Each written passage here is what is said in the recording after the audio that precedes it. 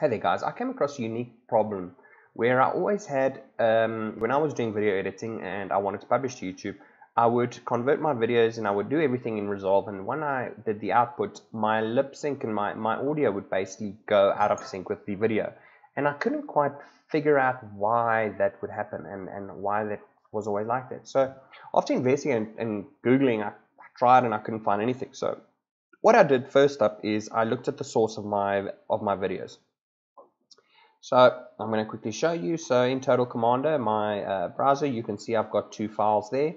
So the first one is the original file, which is my .move file, which is the one that I want to, which has my audio stream in it that I want to use, as well as a portion of the video. It's got my face, so I want to put that in Resolve. But I've also got my other video, which is over here on the right, on the left, and that's an MP4 file. And after looking at it, I thought, wait a minute, the only thing that I can see that's different here is that they're two different file formats. After looking at that, I then, of course, investigated and looked at the two videos and saw, okay, but maybe there's something to that. So what I did is I went back into Resolve and I looked at the source. So let's go back to my media pool.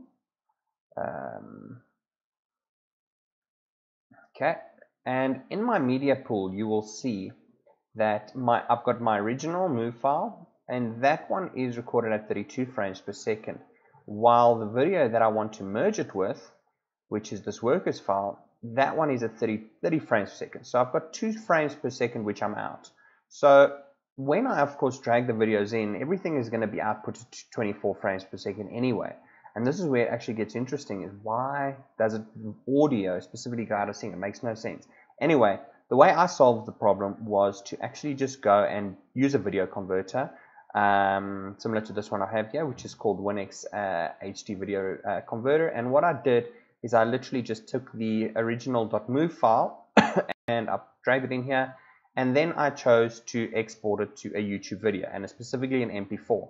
Now what this will do is that you will of course now have two MP4 files to play with, as opposed to one move file and one MP4, which means you're no longer working with two separate file types or file, so the one is a .move and the other one's MP4. Now I'm going to work with two MP4s, and of course once you've completed this, then that is when you will now notice that your audio will no longer be in sync. So guys, the short answer is really just to make sure that the videos that you have in your stream, that firstly they are the same FPS.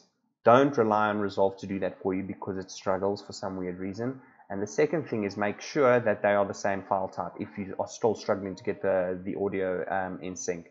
That I guarantee will solve the problem and you will have all your videos in sync.